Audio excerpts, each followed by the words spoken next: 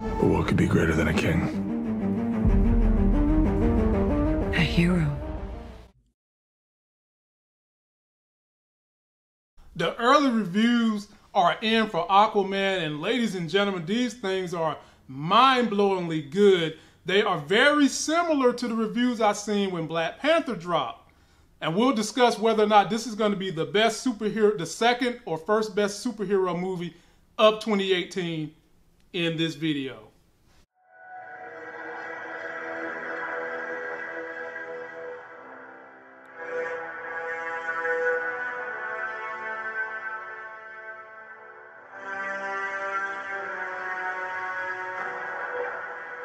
In time, you will know what it's like to lose.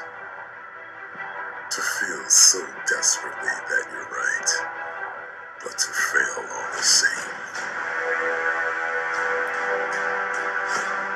Dread it.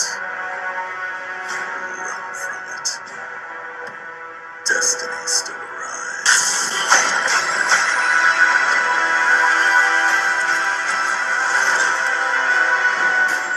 What's good, YouTube? You're back in the building with the all-knowing, all-loving, all-feeling, all-seeing, all-powerful, just damn all everything, the sexy as hell host of this Life Gains channel. We're bringing you life gains and movie reviews, whether you should spend that money on it. And we are talking about the Aquaman reviews are bananas. But before we do that, let me put on my +7 glasses of the sexy as hell. Work on skilling up my craft, bringing you a more informed YouTube experience, something better to look at. No sponsors this week. I just want you guys to please go over there and subscribe to the Life Gain Finance and Fitness channel, and also subscribe to the Life Gain email list. So this movie is directed by James Wan, who also did Fast and the Furious 7, which was a good movie. Aquaman drops December 21st, not too far away. But the early reviews have been saying this thing is going to be a monster. One of my favorite reviewers who has given me insight on all the great movies that have come out, he's never steered me wrong, gets to see this stuff very early because he does critic reviews for a living.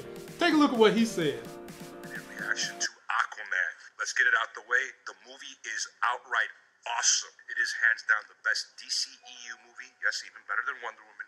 One of the best superhero movies of all time, and in my humble opinion, it's tied for the best superhero movie of the year, along with Black Panther. It's basically a big fantasy, a sprawling big fantasy epic that happens to have superheroes in it. So think Lord of the Rings meets Indiana Jones with some fishman action going on.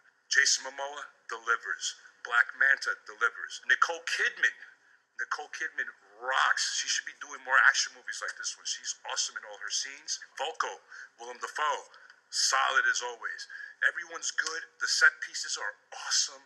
And James Wan's direction and his shot selection is on point. Go see Aquaman. I will again at least 3-4 times. That's my quick reaction video.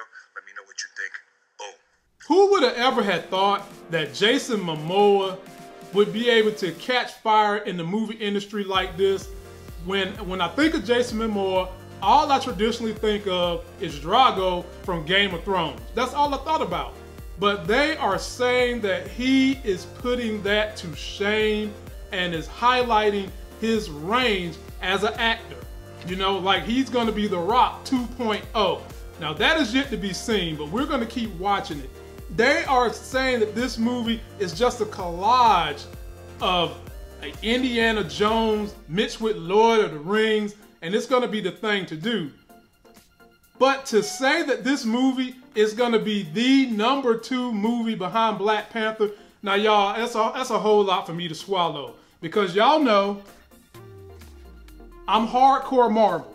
And to say that that movie is going to do better than Avengers Infinity War, where a lot of people have that as the best comic book movie of the year, followed by Black Panther, to say that Aquaman is going to knock one of those two out, now you're going to have to show me the money, Jason Momoa. You're going to really have to show me the money. They are early on saying that this movie is going to do possibly about 75 million the first weekend. I'm here to tell y'all, based on my reviewer, because he's never steered me wrong, I'm going to say this movie cracks $100 million opening weekend. And I want you guys to leave me comments about what you think it's gonna do. Now, is it gonna be a little weird to you all that this movie is gonna be the turning point, the rebooting point that might kickstart the DECU on the big screen? You know, when you think of DC Comics, you think of Superman, Batman, Wonder Woman. If this movie comes out and is the anchor franchise similar to how Iron Man was for the Avengers and Marvel, will you guys feel any kind of weirdness about it?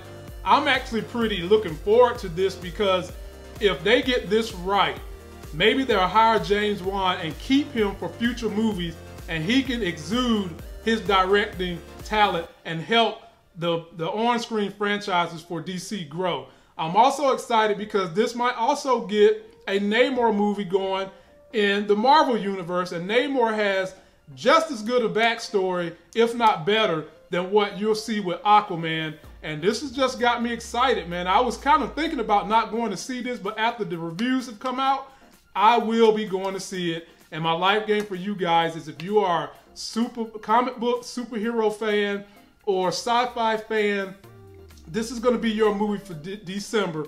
Get ready to go see it. That's going to do it for this video. Don't forget to like my video, comment, and subscribe. Go get yourself a life game. Let's get ready to go see Aquaman, ladies and gentlemen. Jason Momoa and a star-studded cast in theaters. And until the next Sex is Hell video, I'll see you